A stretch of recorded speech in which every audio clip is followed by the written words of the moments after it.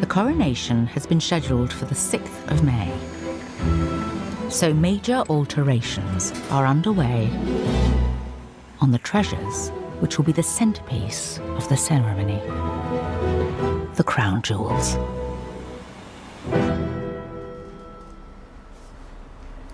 I'm Mark Appleby and I'm crown jeweller, which means that I look after all the fantastic regalia, crowns, jewellery and silverware in the Tower of London.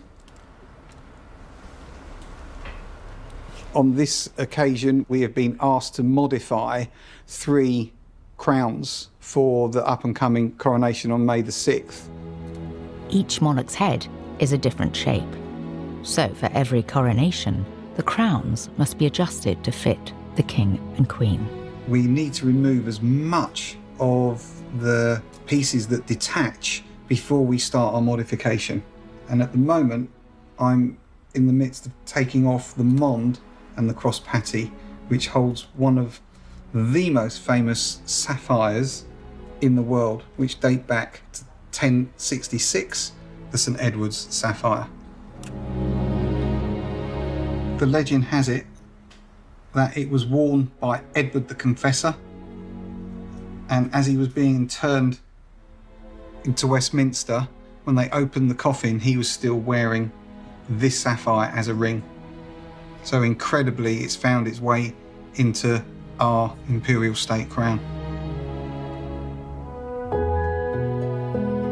One of the most spectacular jewels in the imperial state crown is a diamond known as Cullinan II.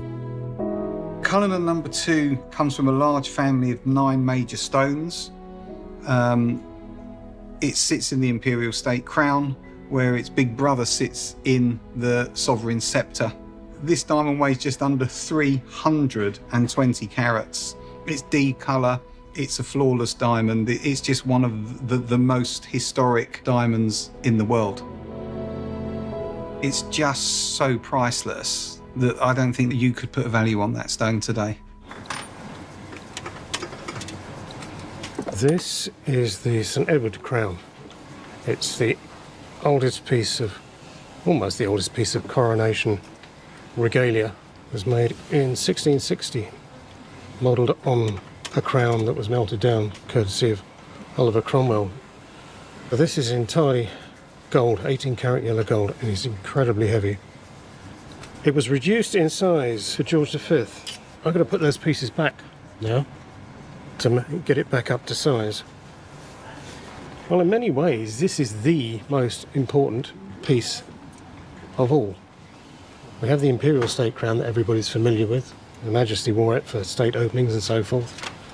It's a very nice crown, but this is several centuries older, and the idea is that when this is placed upon someone's head, at that moment, that person becomes the monarch.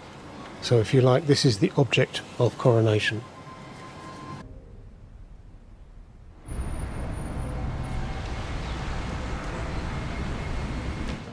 With the coronation just days away, the king and queen are inspecting their modified crowns. We have Martin Swift, crown jeweller before myself. It's taken months of painstaking work to alter the regalia. What we'd like to do is show you a little of what went on behind the scenes. It'd be a great deal easier to wear like that. Oh, God. Yeah. What a task to have to start the chopping. Yeah. Oh. From what we can see, there are 8 slit pieces that have been made to make it smaller. Yeah. So I think what we're actually doing is bringing it back up to the size it used to be. But this has happened for generations. The last happened, we think, in 1911. There was some alteration done to it. From when we opened it up, we saw. Mm. It was very much a hands-on type of crown, this one. Given that it was made in 1660, by some poor souls sitting in a very cold workshop. Goodness me. Possibly with daylight, more likely by candlelight. Without specs. Yeah, yes. Without specs in those days. It's incredible engineering for the time, And really. with plague and goodness knows what, and fires going on. This may not be instantly recognisable. Yes, that's imperial. It is. My grandma was had a very small head. Yeah, Because it didn't have to be redone. redone for that, yeah. Or just or it higher, maybe higher up. Yes, it's As far as we can tell, it wasn't made smaller. No. So I assume No. that your grandfather had quite a head as He well. did, I think. Yeah. Because the really interesting thing is that little.